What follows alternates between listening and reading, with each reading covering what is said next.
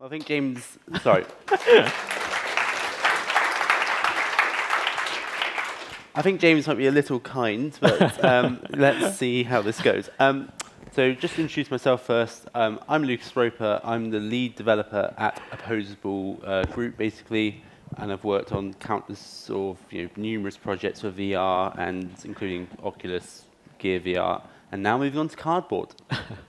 Hi, I'm Anil Glendinning. I'm a creative director at Opposable VR. I've been working in video games for about 10 years. I love working in new entertainment technology. I've worked with Microsoft Kinect, I've worked with HoloLens, and right now I'm really excited to be working in VR and really excited to be working with Opposable VR. So both Lukas and I would really like to thank you all for being here and being part of our talk. Yeah, and just so you know what we're talking about, it's basically how to avoid a cardboard catastrophe. And it's quite a big, broad question, but what we're hoping for is our advice will at least sort of let you know some of the pitfalls and things to be aware of, and hopefully make nice cardboard content for it. Okay, so before we start, let's just do a quick run-up as to why we think that you should develop for cardboard. The first reason is volume and market size. There are over 5 million cardboard devices, handsets out there, over 1,000 compatible applications for these, and 25 million application installs of cardboard VR apps. Now, in the VR space, nothing comes close to that kind of user base. So that alone is a really major reason to consider cardboard VR as a platform.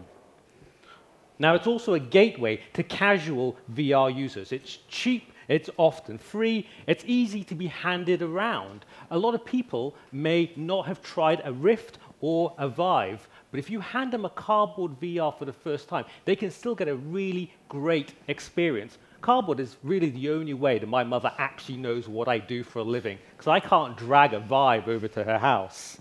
Now, it's untethered, it's unstrapped, you hold it to your face. That makes it really accessible, and getting the stuff that we do in front of as many people as possible is really important to us.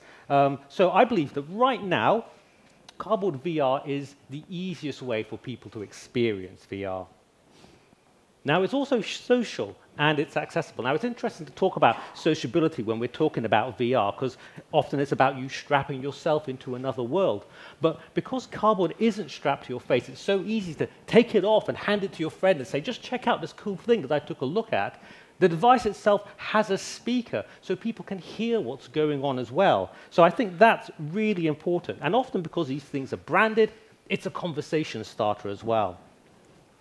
A next really good point is the fact that VR apps have good discoverability right now. The Google Play Store has a dedicated storefront just for Google Cardboard apps. Now, there's some good stuff on it, and there's also kind of a lot of rubbish on there as well. But this is a really great opportunity, because if you have a great product, you can really stand out in what is usually an impenetrable mobile marketplace.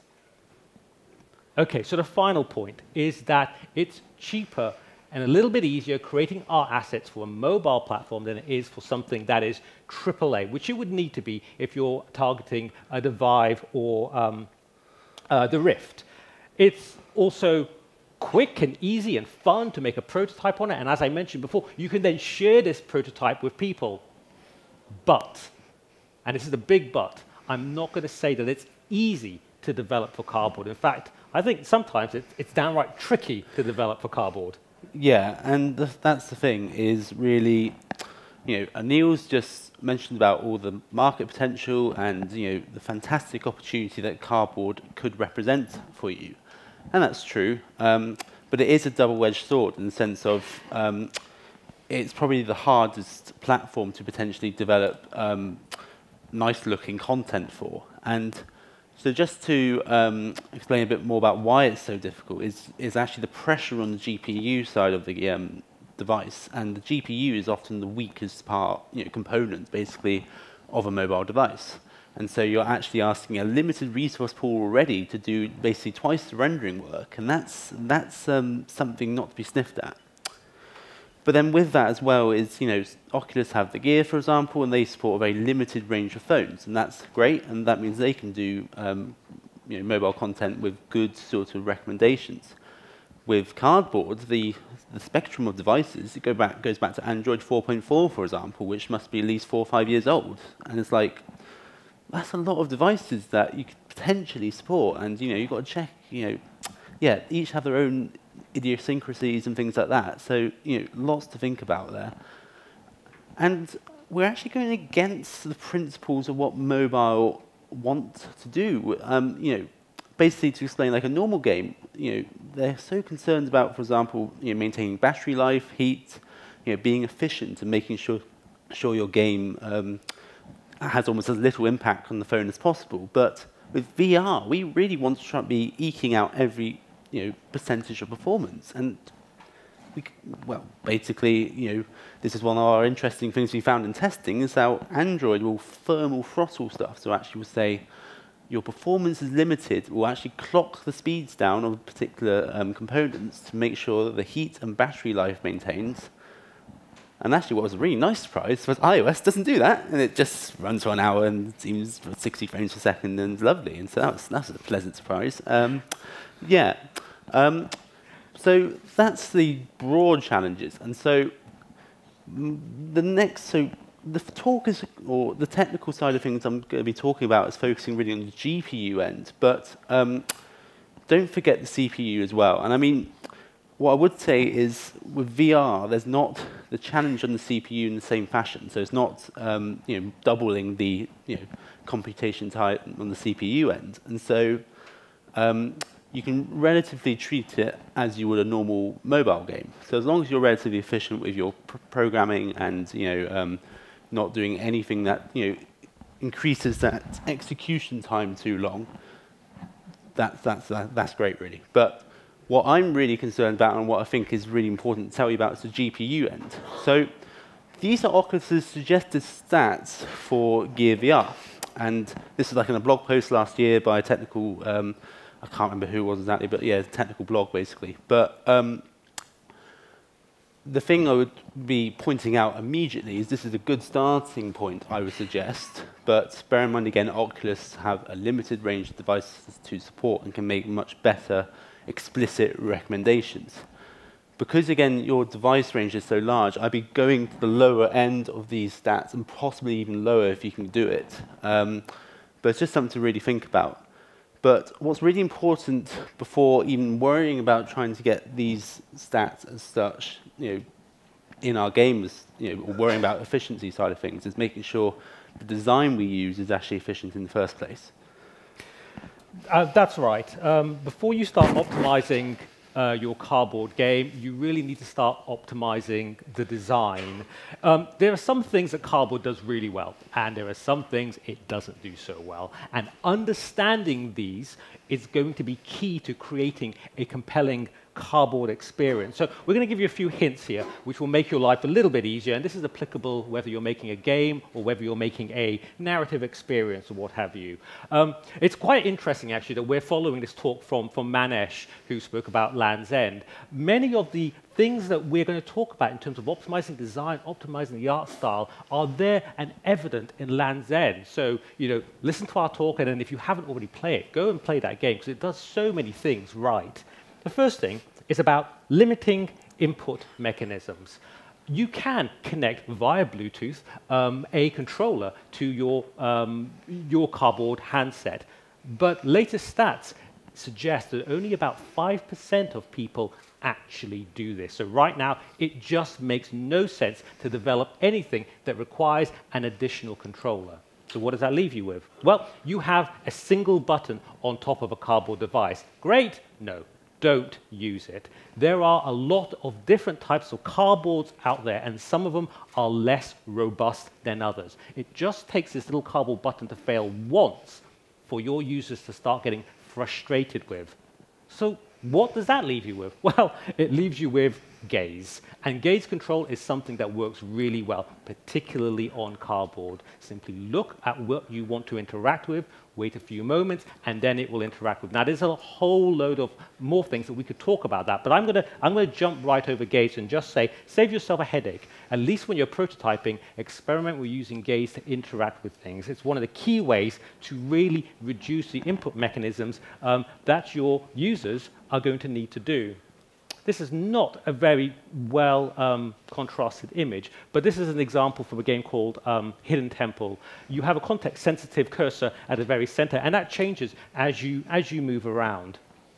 Okay, so the next point I want to say is to pay very careful attention to your UI. As I've said before, Cardboard VR is a great way for getting casual users in, so don't bombard them with complicated UI. Make it big, make it bold, make it simple. The lenses that you will get in Cardboard handsets are not fantastic quality, and so sometimes this kind of thing will look great when you are looking at it on an editor, but you'll be surprised that when you view it on an actual Cardboard headset, some of the text is pretty difficult to read. So save yourself a headache, and more importantly, save your users a headache, and make your UI large, make the text large, make it bold, give it lots of contrast. Here's a familiar picture. I want to talk about using the whole 360-degree space. Now, obviously, Land's End is not on Cardboard. I wish you guys would move it over to Cardboard.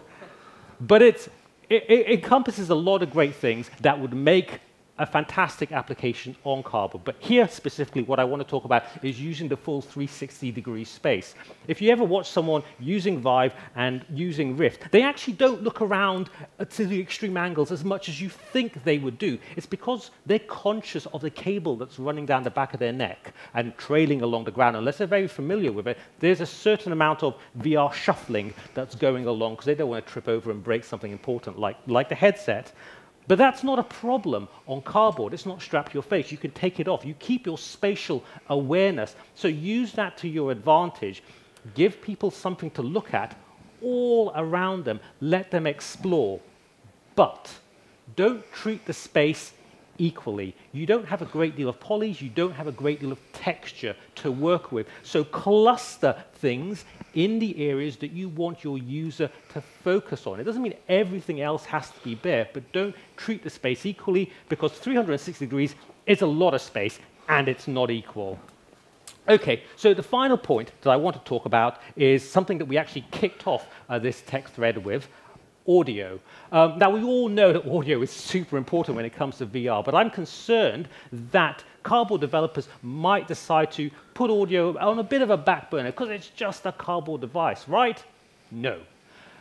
Good quality audio can really help lo-fi artwork. If you have non-animating textures on, let's say, a river or a stream, if you have non-animated geometry, say on trees, by adding 3D positional sound of water traveling through a river or wind rustling through trees, it will create a more immersive experience for your users. It can be hard to describe, but if you've tried it yourself, you'll know there's absolutely no doubt about it. You can almost believe you can see things moving. So on Cardboard, it's so easy to plug in headphones and experience that, so don't discount that.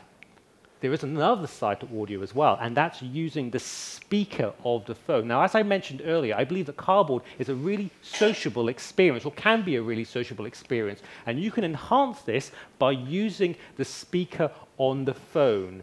Allow the spectators to hear what's going on, create interest and curiosity so that they want to say, hey, let me see that. That sounds really interesting. So just to summarize, limit the user input mechanics. Keep it as simple as you can. Put that at the heart of your Cardboard design. Use clear and simple UI. Use the whole 360-degree space, and use spatial audio. Don't forget about that. Yeah, and just to jump on to that point at the end about audio specifically, so just on the technical end again, you know, that helps, again, if we can limit the work of the GPU and we can use audio to replace mesh, geometry, you know, effects even, great. You know, so just, you know, don't forget that in your process of potential optimization. So I want to move on now to talking, though, about the GPU end. Again, this is where the difficulty lies with mobile hardware, and so getting this right should do a lot to help you optimize the rest of the game as such. The first thing I'm going to talk about, and I apologize because I expect there's different people at different technical levels, so you may know about all this stuff already, some of you probably don't, but I'll try to be as succinct and quick as possible. But draw calls. Draw calls are really important, and so draw calls are basically when a message is sent to the graphics card to render a mesh. And so draw calls are necessary in order to have anything rendered at all, but it's how we use draw calls and make them efficient that's really important. So basically, when a draw call occurs, a buffer is created which has data populated in that buffer, and then that buffer is then sent over to the GPU to then render. The problem with this process, though, is the creation of the buffer initially is actually quite time-consuming and basically gives a lot of overhead. And what we want to try and do instead is fill those buffers with more information so we have less buffers with more in rather than more buffers with less. So there's two processes you really need to just take into account when you're trying to decrease your draw call count, basically. And to make this work, like in most engines, like Unity or Unreal, etc., they use this concept of shared material. So you share material amongst several objects, and this is so the engine knows they can be sort of mixed together or be rendered together in some fashion. So the first process is to use batching. So batching, there's static batching and dynamic batching, but what batching will do is take a group of submeshes and put them into a larger parent as such, which represents those children. And then when that render happens, it just uses this large mesh it's created instead, rather than the previous small meshes that made it up before. Again, this is just so, imagining that buffer, that's now full of information, and we're not having to make lots of individual ones. So with that process to work as well, with batching to really work as well, you need to use another technique called atlasing. And so basically, this is taking textures which you could traditionally put onto separate individual image files, say, or PNGs or whatever you want to use, and then rather than having them separate, you put them onto one large sheet, basically, and then your models will reference the UVs will reference smaller parts of this massive texture. And so again, this just aids the batching process and allows you to share materials properly, but also actually is more efficient because it loads less textures in. And it's better to have a larger texture, like one large texture, rather than lots of small ones. One other just thought in terms of how draw calls can potentially increase is the use of multipass shaders. I'm going to show you a few examples, really. So presume this is batched and whatever else, so, and a cardboard rendering process has 7 batches associated to it before you even started. So there's 9 batches in the corner, you probably can't see, it's tiny, but so this is basically 2 batches, one for the left eye, one for the right eye. If I go to this next one, again, this is going to be really hard to see, but there's actually a black outline now around the sphere. So this is done with a multipass shader, and so like cell shading, for example, this black outline is done in a separate pass, but with every pass you do, it costs 2 batches because you're rendering to 2 eyes again. And so if you had loads of materials in your scene, with, you could easily increase the draw call unintentionally by 10 or 20 batches just because you have, say, cell-shaded outline and you're not sharing your materials effectively.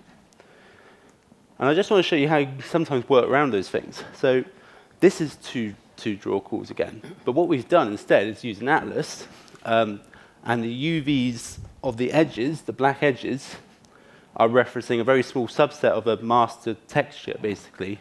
So it draws black instead of white. And so we achieve a very similar effect without the same cost of having to use the multipass shader.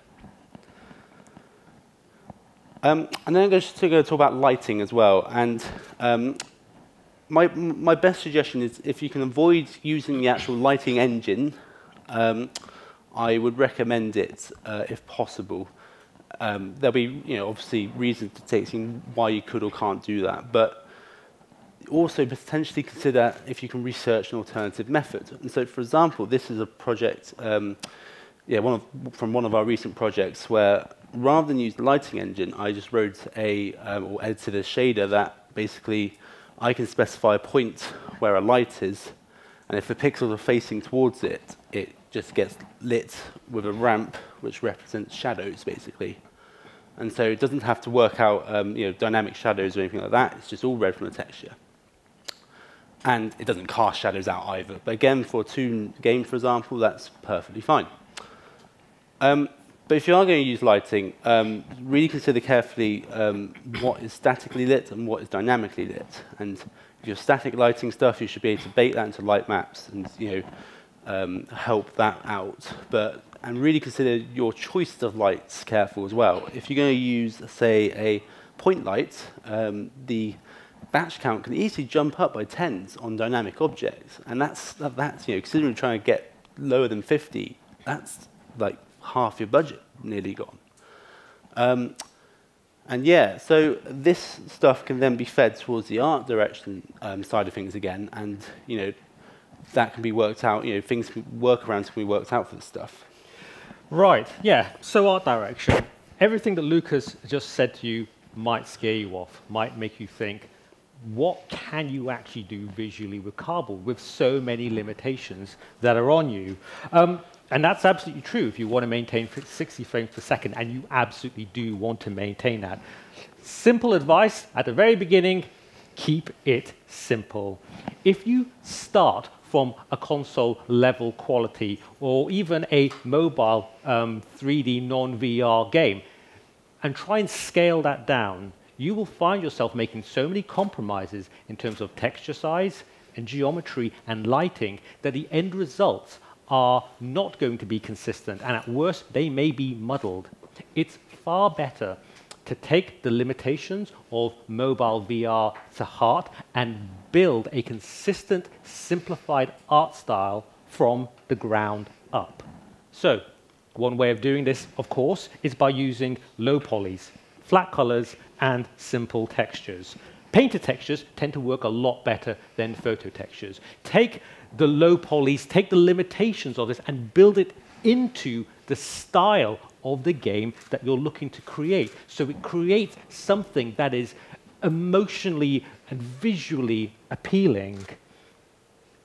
Paint or bake in complex lighting.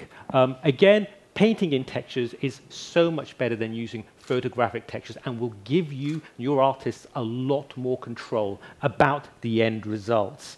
If you're going to use a light source, and Lukas has recommended against it, but if you're going to use it, use one and make sure that you really see the benefit of it. It can add a lot of depth to your scene, but you're going to have to balance that elsewhere.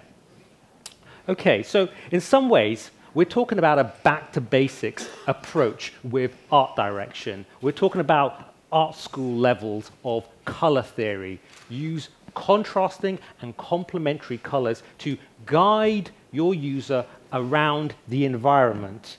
You don't need a huge texture budget or lots of polys to allow your environment to communicate to the user and create something that's visually compelling for them. This isn't a game that's on cardboard, but it's a game that could be on cardboard if you removed some of the additional special effects. It doesn't show so well here on this slide, but it has a great use of color. You really know where to look, what's important, and it draws you into the experience. Generally, you're not going to have the budget of using much special effects, but there are times where a little bit of use of particles or a little bit use of shader effects on screens can actually save you having to use polys or textures to represent that. For example, a little bit of mist at the bottom of a waterfall or a little bit of dust particles in the air. Yes, this stuff is expensive, but if it's balanced elsewhere, you actually might find it a more efficient way to communicate what's going on to your user. So let's quickly summarize before I hand over. Use a simple, stylized art from the very beginning. Build it into your experience. Use color and tone to guide the user through. Not everything has to be pictorially represented. People understand color far better than you realize, and tone as well. So use that. That stuff is relatively cheap. and simple effects can add a lot to the art experience, but use them carefully. Yeah, and as Neil said, this is all about balancing demands as such. And I want to talk about this next topic, especially about the particle side of things and whatever else, where this cost can be sneakily introduced and you don't sort of realize it. Basically, it's the concept of fill rate and overdraw. So fill rate is actually how many pixels GPU can write like a texture, say, in a period of time, so like a second or so. The thing with, again, mobile GPUs are weak and not quite the same, so again, it's just more of a consideration of something you've got to think about. And I want to talk about overdraw and try and explain an example. It's a little bit hard to explain just with slides and with limited time, but I'll try my best. So basically, let's take this example on the right-hand side. So you see a black plane representing like a background object, a wall, etc., and this sphere representing like a piece of the environment, a table, a chair in the environment, which is more towards the foreground. And so when batches happen, they get rendered in separate stages. So that could represent one stage, that could represent another, and then together on the same texture, they'll make this stage. Consider for a moment the difference in the order that they're rendered. And so, for example, if you rendered this background first and then placed the sphere on top, now that's fine and will render and look correct. The issue you've got, though, is where the sphere has actually occluded this set of pixels behind it here. That work's been wasted because those black pixels that have already been rendered in this shot are gone. You can't see them. What's the point? They shouldn't have been done. And basically, one way you can be a little bit effective with your fill rate is to avoid writing those pixels together. So what you do instead is you render the sphere first, and then the background to get this same image again. But the difference is that those sort of selection of pixels in the center here, when the shader's checking if it should render them or not, it'll actually discard the pixels and not bother rendering them, instead of, in the previous example, having rendered them already, then having them overwritten as such. So that's, if you expand that example up to a room with loads of different environmental objects, if you say to your walls in your sort of outer environment to draw after the rest of the environmental objects have been drawn, you'll have some instances where actually pixels don't have to be rendered, or a large portion of pixels are blocked off and they aren't rendered anymore. And you're helping to reduce that fill rate. And then with particles and things like that, so just bear in mind, just because an object's transparent doesn't mean it's not still rendered or writing to pixels. And so, for example, you might have a particle effect, floating in the scene with lots of particles. Now, bear in mind, you do see the particle, but they are also rendered onto a quad, each individual particle. And so, if something that can quite easily go out of control is if you have loads of particles crossing your view, and they're all writing to the same set of pixels and contributing to overdraw. And this example on the left-hand side is just showing, it's for spheres, like not necessarily particles, but if you, for example, depending on the rendering order of those spheres, if it rendered back to front, towards us, it could render those colored pixels again and again and again and again and again, probably like 10 spheres I put there. And that's wasted work. You shouldn't need to do that. If you're clever with your rendering order, you can work around this. And the last thing I just wanted to add to that is actually you can gain quite a quick efficiency saving with cardboard if you actually just lower the resolution of the end cardboard render texture, or the end cardboard texture you see when you're wearing the headset. If you lower it by, say, 20%, for example, you could save yourself, considering it's 60 frames a second, at least as rendering, that's, 20% could be, maybe a couple hundred pixels, 300, 400 pixels, which, is actually quite a saving, and you lose a little bit of definition, but in return, you may get a more consistent frame rate and something that can handle the throttling side better, potentially. And I just want to add then about post-processing effects as well. The post-processing effects are expensive too, and again, there might be circumstances where it's worth using one because you can save elsewhere. But just bear in mind that for post-processing effects, you have to do it to both eyes. So again, this is double the cost or double the work that has to be done. I mean, it's a little bit lower because the resolution of each eye may not be as high, but there's still an associated cost with having two of them. But then just bear in mind, if there's other techniques and other ways to potentially do the same effect. And one example might be, for example, rather than have this grayscale effect as something you apply afterwards, why not apply that grayscale effect to a set of models or textures you have in-game, and then maybe you can substitute them out in some fashion. And it's just sort of clever things like that where, it's just clever things like that where if you can identify other efficient ways of doing an effect very similar to it, which reduces almost the need for work at the same time, that's always worth thinking about. I mean, these are all the lessons, the main lessons on the GPU side, and there's plenty of other lessons to work out as well. Right, so if you're thinking right now, it sounds like mobile VR has more in common with mobile apps than it does with the Rift or the Vive. You're absolutely right. And with this in mind, I think there are some lessons that we can learn from existing mobile apps and how they can help us make better cardboard apps. Now, I've said this before, I'm going to say it again, keep it simple. It doesn't mean that your game or product has to be simple underneath or that your thinking has to be simple, but its presentation, its interaction model to the user has to be simple, has to be clear. If you have a product that requires no instructions or 3 lines of instructions, that's ideal. Cardboard has the potential of being a first-time VR experience for a lot of people, so do it well. Because a bad experience can actually put people off VR for quite a while.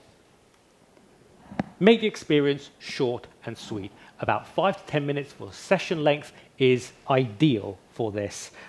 Create natural breaks in your product. Allow people to naturally walk away from your VR experience. This also has the added benefit of letting the GPU have a little rest, which it will desperately need by that point.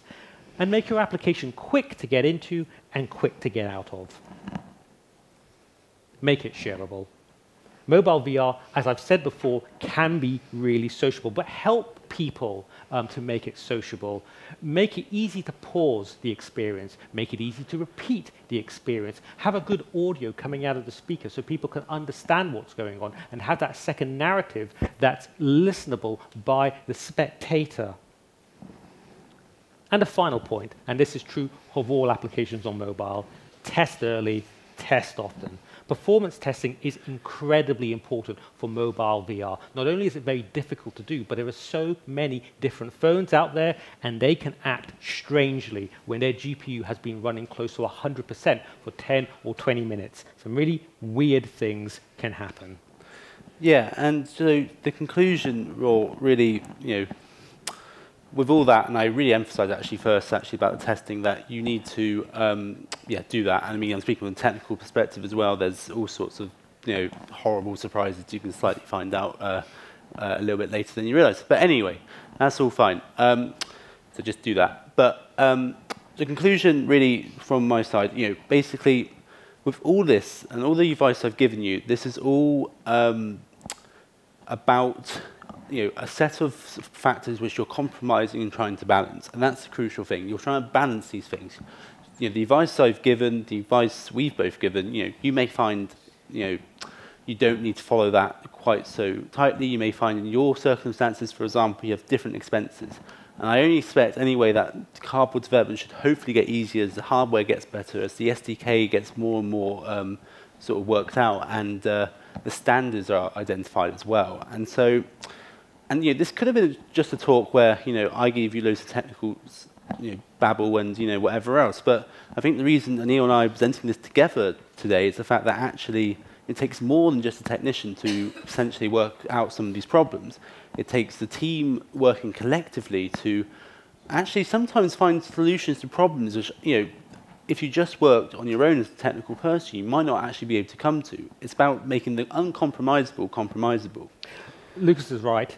Design, art, and code need to work together to create an optimized application, and optimization is king here. The art and design choices that you make at the very beginning of your product can have a dramatic effect on your ability to optimize it later and have it run on as many handsets as possible. Google Cardboard is a fantastic platform. We love working on it. We love how many potential people can see our product that we have created. But understand its strengths, understand its limitations, put that at the core of your product, and that is the key to creating a compelling Google Cardboard experience. Thank you for listening. Thank you.